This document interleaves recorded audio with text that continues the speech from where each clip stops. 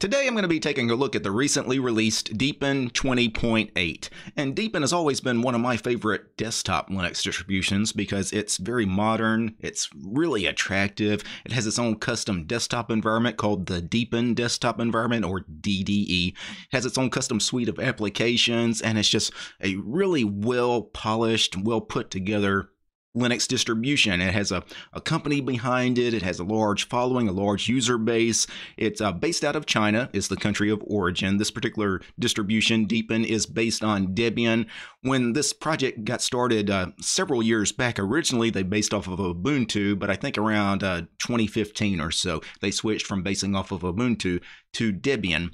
And it's always, again, been one of the distributions I've always really enjoyed every time I've played with it. I have installed Deepin on physical hardware for friends and family. You know, sometimes they'll bring me a computer, especially if it's a computer that has pretty good specs. I'll throw Deepin on it. And the reason it needs good specs is because Deepin, with a lot of the graphics, fancy animations and blurring effects, and it looks really good, but it does require a decent computer. It doesn't have to be anything just remarkable, but you probably don't want to install Deepin on your potato laptop. So I've downloaded the ISO for Deepin 20.8, and I'm going to go ahead and run through a quick installation inside a virtual machine. Do know that when you install Deepin inside a virtual machine, the installer for Deepin is their own installation program, their own installer, and it requires that you have at least 64 gigs of disk space on a system before the installer will actually let you proceed through the installation. Now, it doesn't really install 64 gigs of stuff. When you run through the Deepin installer, it installs far less than 64 gigs, but you do have to create a drive of 64 gigs or better in a VM for the installation to actually work. So just know that. So let's go ahead and launch into our live environment, which should launch us directly into the installation program. And we're launched immediately into the installation program. So this installer is rather simple to use. It's not very complicated. It's not the Ubuntu Ubiquity installer, it's not the Calamares installer, it's the own custom installer, but I find it rather simple to use. At first, you have to select a language. By default, it defaults to Chinese, but of course, I need English, so I'm going to choose English. Let me move my head out of the way because I have read and agreed to the end user license agreement and their privacy policy. You have to tick that on, so there is a EULA, so just be aware of that. I know, especially those of us in the free and open source software community, we kind of fear end-user license agreements, EULAs, but I'm going to tick it on and I'm going to click next, and then we get a friendly note letting us know we're installing this inside a virtual machine, and virtual machines, the performance may be suboptimal. And this is important. If you're doing this in a virtual machine, make sure you select a good video driver. In my virtual machines, I typically use the VirtIO graphics driver. That typically gives me the best performance in these situations. And even then, you may want to go ahead, once you install Deepin, turn off all the fancy blurring and animations just to speed things up a little bit in your virtual machine. So again, we've read the friendly note. Let's click next. Now the disk. I'm going to do full disk, and I'm going to select /dev/VDA. It's the only disk here on the system, so I've got that. And you can see the partition scheme it's going to create, and this is really why it needs 64 gigs of space at a minimum, is because it does this fancy partition scheme. You can see it's going to create /boot/data, the root partition /recoveries, root B, and then a swap partition as well. So all of that I'm just going to leave as is. I'm going to do encrypt this disk just to see if encryption works, and then I'm going to click next. And then you can see, encrypt this disk, we need to create an encryption password, so I'm going to create a strong and complicated password for the disk encryption, and then repeat the strong and complicated password. And then I'm going to confirm. And this is a really neat portion of the installer. Ready to install, make a backup of your important data. So there's nothing to back up here. This was just a fresh VM I just created. There's no data to back up. But if you wanted to, you can see it's ticked on by default. Create a backup for system restore. But this will increase the time. So it'll, increase the installation time. I'm going to tick that off for purposes of this VM. There's no reason for me to do that inside the VM. Then I'm going to click next, and it looks like it's partitioning the drive, and now it's decompressing the files. So now it's actually running through the installation. I'm going to pause the recording. This portion of the installer typically takes about 5 to 10 minutes on my machine. And the installation has completed. That took about 5 minutes or so, and now we click the button that says reboot now. That's what I'm going to do. And now we come to this screen with the little lock icon here. And what this is, of course, the disk is encrypted, right? So we have to enter our encryption password. So hopefully we remember that strong and complicated password. So we log directly into an installation program again, but it's different now. We've got different options to go through. So we've already installed everything. This is just some of the post-installation setup we've got to run through. So it defaults to English because we chose English before, so that's nice that it remembers that. It also defaults to, I've already read the end user license agreement, so I don't have to do all of that again. So I'm just going to click next. Keyboard layout English US has been chosen for me. That is correct. I'm just going to click next. Select a time zone. Let's see if I can just click somewhere in the US. Chicago. Chicago is in the central US time zone. That is where I'm at. Not in Chicago, but in the central time zone. So I'm just going to click next on that. Create an account. So I'm going to call my user DT. Now the host name for the computer, it defaults to DT-PC. I'm going to change that to DT-Virt just so I know this is a virtual machine if I ever SSH into it or something. Then let's create a strong and complicated password for the DT user. And then repeat the strong and complicated password. And now let's go ahead and click next. And it says our username must be between 3 and 32 characters. So DT is not a good username. So I'll do Derek in this case. And now it allows me to continue. It says tuning the system. Please wait. All right, and we come to our login manager, our login prompt here. So let's go ahead and enter Derek's strong and complicated password. And then a friendly reminder, we're in a virtual machine, performance may not be that great, yada, yada, yada. So do we want the effects mode with the fancy blurring and animations, or do we want normal mode? I'm going to choose the effects mode with all the fancy effects just to see if it works with the graphics drivers here in the VM. If for some reason it's a little flaky or buggy, I'll come back and do normal mode, turning off all the animations. But let's try it with all the fancy effects at first. All right, and we're in our desktop environment. We get a little welcome screen here. Before I go through anything else, though, I'm going to go into the file system here, or in the menu system here. I'm going to search for display because we need a different resolution. Let's see, resolution? No, how about monitors? How do I change? I don't know, system. How about settings? I don't know what I'm searching for here, but there's got to be a way for me. There is the settings control center is what they call it. So we do have to go into the control center, into display, and the resolution defaults to 1280 by 800, but really I want a more appropriate 1920 by 1080. And then save that, and this virtual machine should remember that I always want to be 1920 by 1080. And out of the box, you can see why I love Deepin as far as for aesthetics and just the attractiveness of it.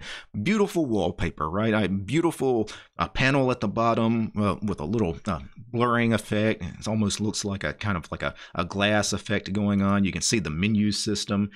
Right now we're using a light theme, but you can see it's got some Gaussian blurring going on, right? So it's like the picture kind of comes through, but not quite. It's really a very nice effect. Let me go ahead and click next on the welcome screen here. And of course, do we want to do fashion mode or efficient mode? Fashion mode is what we're in by default. It's the panel at the bottom, but it's not butted up against the bottom of the screen, right? You got some padding, you got the rounded corners, and that is a fresh, modern kind of look, but I gotta admit, I'm an old school traditional kind of person. I want efficient mode, which is the panel, no padding around it, because honestly, that padding around it is just kind of wasted space. Make the whole thing 100% wide and put it right up against the bottom of the screen. That's what I like. So I'm going to click next. Once again, it's asking us, do we want effects mode with the blurring and animations and everything, or do we want normal mode, turning all of that stuff off? I'm going to leave the effects on for now. Choose an icon theme. By default, it defaults to Bloom. I guess there's some other options we could choose. I'm just going to go with the default icon set for now. I'm going to click Done. Reading the release announcement for Deepin 20.8, they're really touting a program of theirs called Deepin Home. I'm assuming this is some kind of like a welcome application or a help application. Let's see what it is. It is a very attractive looking application. It almost is like a software center, but it's not really for software, right? You've got communication, so I'm assuming clicking here would get us to a web forum or IRC chat or something to communicate with the Deepin development team. You got ways to file bug reports, suggestions, which is coming. Both the bug report and suggestions are not active just yet. You got links to questionnaires, to their wiki, to their GitHub. Got internal testing, community news. So this is a really nice kind of idea. This is not something you see in most Linux applications. Most of them have some kind of welcome application to get you some documentation and some help information. But I really like the way they've done this here, and they're trying to make it a lot more easy, especially being able to quickly just click on a bug report button and away you go. So that's going to be really nice once they get that up and running. Let me click on communication just to see what happens. I'm assuming a browser will open. Yeah, the Deepin browser, it's their own custom browser, right? And it opens to, yeah, so they've got some kind of web forum here where you can communicate with the Deepin team. So that's nice if you need to get support. Let me close out the home application. Another application they've spent some time working on was their App Store, which their App Store has always been a really nice, attractive application store, a software center, if you will. And now they've really put some time working on some of the finer details as far as like progress bars when things are installing and updating and things like that. But you can see it's a very attractive little application. Let's go ahead and try to install something just to see how this works. I don't know if HTOP is installed in Deepin out of the box, but let's search for it. So you get the loading animation here. And HTOP is not installed because you can see we have an install button. If it was installed, we'd have a remove button. Let's click install. Oh, and we didn't even have to use our sudo password, right? Typically to install and remove software, you have to use sudo. That's what you would have to do at the terminal. But I guess with the graphical software center here, they've removed the need to actually invoke sudo for this. So that's actually kind of a nice touch. I don't mind that actually. And you can see we get a notification saying HTOP was installed, and they even put a desktop icon for HTOP.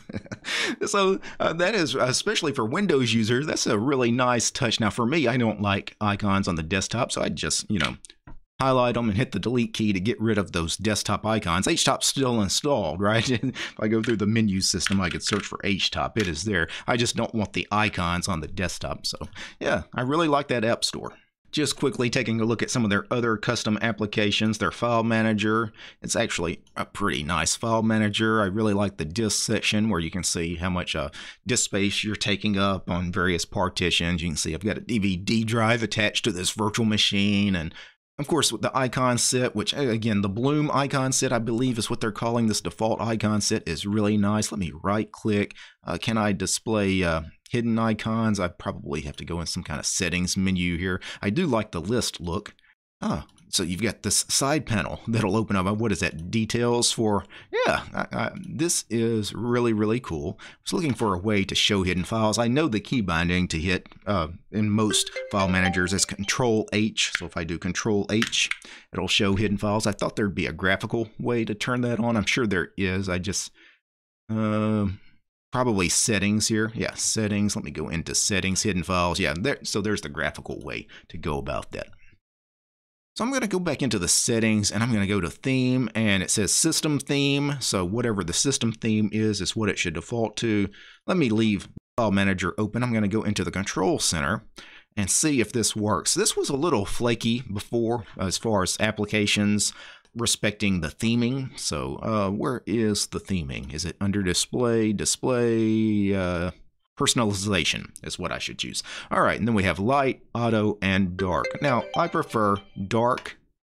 So, yeah, and the file manager respects that. Accent colors, it defaults to this blue accent color, which is fine. We've got that green wallpaper, though. It'd probably be better with like a green accent. That's a little too bright. Maybe tone it down just a little bit. Yeah, that's not bad. Or, maybe something like a orange accent. That actually works really nicely too. I'm going to go back to this light green color there. So yeah, let's see if all of the custom Deepin apps respect the dark theme. Would the browser also be dark? Yeah, we get a dark panel here at the top. By the way, let's see what the browser is.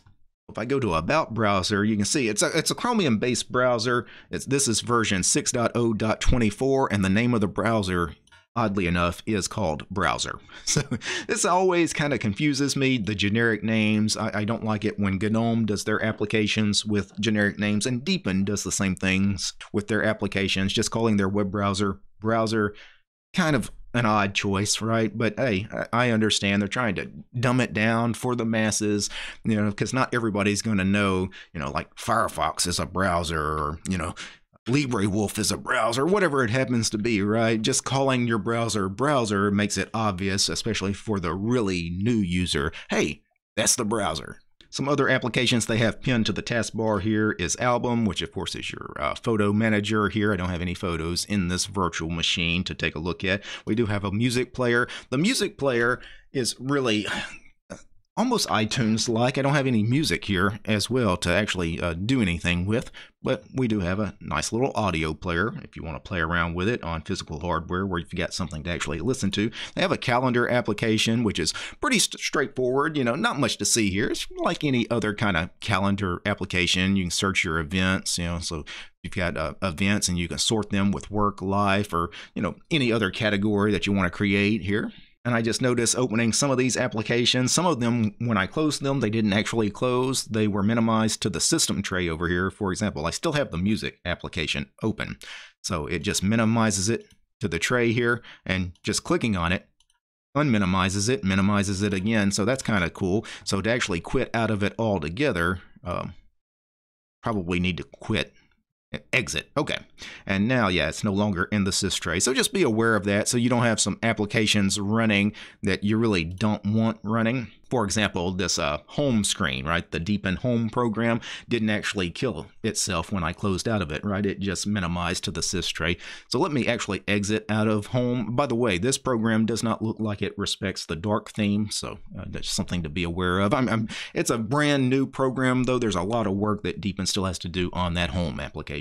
Now, let me go into the menu system here. And before I go into the menu system, actually, let me right-click on the menu system, because you can change the mode from fashion mode to efficient mode if you want to by right-clicking on the menu. You can also change the location. So if you wanted the top panel, you could move it to the top. For me, though, I actually much prefer my panels to be on the bottom. I right click on the launcher again, status, keep shown, keep hidden, or smart hide. Smart hide is nice if you want your full screen applications to push the panel out of the way. So if I do smart hide and I do a browser, which should open full screen, you see the panel goes away, but it comes back when I put the cursor down there. That is actually a really nice effect. So let me go into the menu system here, and we've got this button here. So this is like a maximize button for your menu system. What does that do? Well, it toggles on your standard like full screen dashboard like you would get in something like GNOME, for example, or the old Unity desktop, or even KDE Plasma has these fancy full screen menus now if you want to use them. So you have this as an option, or if you unmaximize, you get the traditional kind of menu system. I prefer the traditional menu system. Again, I'm more of a traditionalist. Can you separate by categories? So we have a computer here, and then we have documents. So this is actually your file manager quick launchers. So that is actually kind of nice. So you can quickly access certain file manager bookmarks right here from the menu system as well. So if I go into all categories here, and you can see now we get it broken down by category. So the first screen, I guess it's like favorite applications or pinned applications. We have an internet category. We've already seen the browser. There's also a mail program, which is called Mail. That's all it's called. And then, of course, our downloader, or I guess a download manager. And then you have to click back to go back. The music application is the only thing in the music category. So there's not too much here. It's mainly just the custom Deepin applications and not much else. There's a movie program here. Let's launch that. Looks like a standard movie player, right? This is Deepin Movie 5.10.17, and it does respect the dark theme that we set. Going back into the categories, under graphics, we have our image viewer, our photo manager we've already seen. They also install Simple Scan, which is a scanning utility. That's not something most people these days have a need for. I actually still have a printer with a scanner, so I actually do install Simple Scan on all of my installations. So that's a nice touch for those that still need it. There's a games category that has just a couple of games here. And then Office, we have the LibreOffice suite. We have Base, Calc, Impress, Math, and Writer. We also have our plain text editor. Let's see what they're using here. So if I go to About, this is Deepin text editor 5.10.39. I really haven't played with their plain text editor much, but I'm sure it's like any other plain text editor. One other thing I want to look at in the menu system is, let me go to the system category, and we've seen the file manager in the App Store. There is the terminal, but I wasn't looking for their terminal. Well, we should take a look at the terminal because this is the Deepin terminal, and it's actually pretty nice. I have played around with this in the past. It's a very full-featured terminal emulator. You can customize it as far as the theming and the looks and everything. It's got tabbing. You can see you can get tabs as well. Really nice terminal emulator, but what I was looking for under the system category was their system monitor. So this would be their graphical system monitor, which again, like everything with Deepin's custom suite of applications, it's really attractive. It's really a gorgeous program. Right now, the CPU usage is quite high. We're using about 9%, 17%. It fluctuates between about 10 and 20%. That's a lot of CPU. Again, we have the fancy animations and blurring and everything going on. So, you get cool animations when you minimize and maximize and all of that. So that does suck up some CPU, the blurring especially. That fancy Gaussian blurring that's going on, that is really a CPU intensive kind of thing. That's why a lot of desktop environments don't do that. And again, it's one of the reasons why you wouldn't want to install Deepin, again, on a potato machine. You want something recently made, right? Something made, I'd say, in the last 5 or 6 years should run Deepin just fine. As far as RAM usage, I gave this VM 6 gigs of RAM. It's using 1.6 gigs of RAM. Now, that might be a little heavier than normal because of some of the programs I've opened up. I've probably got some background processes still running. I probably should actually run htop to check some of this. It says htop, command not found. Well, I installed htop and it's right there. Yeah, when I run htop from the menu system, it actually runs it just fine. And you can see when I run htop, I get a different amount of RAM. I get 1.3 gigs instead of 1.6 gigs. That's what I expected because the graphical system monitor also sucks up a little bit of RAM. So for your best readings, just use a terminal program like htop to actually check the memory usage. Now I closed the terminal. I want to check, does Control-Alt-T bring up a terminal? Because that's a key binding I expect on most Linux distributions to actually work. It does. So Control-Alt-T does bring up a terminal. Let's see if I can zoom in. So yes, Control plus zooms in. Control minus would zoom back out. What I want to do is I want to do a uname-r. Let's check the kernel version. This is 5.15.77. One other thing I would like to do is I'm going to do a apt list -- installed, I believe is the command to get a list of everything installed via the apt package manager. Now I'm going to up arrow and I'm going to pipe that output into WC, the word count program, space -L for a line count because I want a line count, not a word count. 1,775 lines were in that output, meaning there was 1,775 packages installed via the apt package manager. One thing to know with Deepin is snap is not here. If I do where is snapd, you can see it's not installed. If I do where is flatpak, Flatpak also is not installed. And I know in past versions of Deepin, there were some issues with both snaps and flatpaks. Sometimes you could run into some bugs trying to use those particular package formats. I believe they've worked out some of the bugs with Flatpak. It should work these days. And I believe snaps work as well, although I haven't tested it myself. Of course, one way around all of that is to use app images, which app images should work on pretty much any GNU/Linux distribution.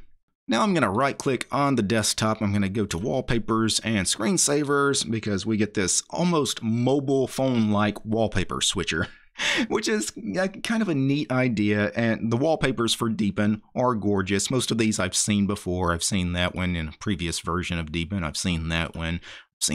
Most of these have been around the block a few times with Deepin. I'm just going to go back to the default wallpaper, which I think is rather nice.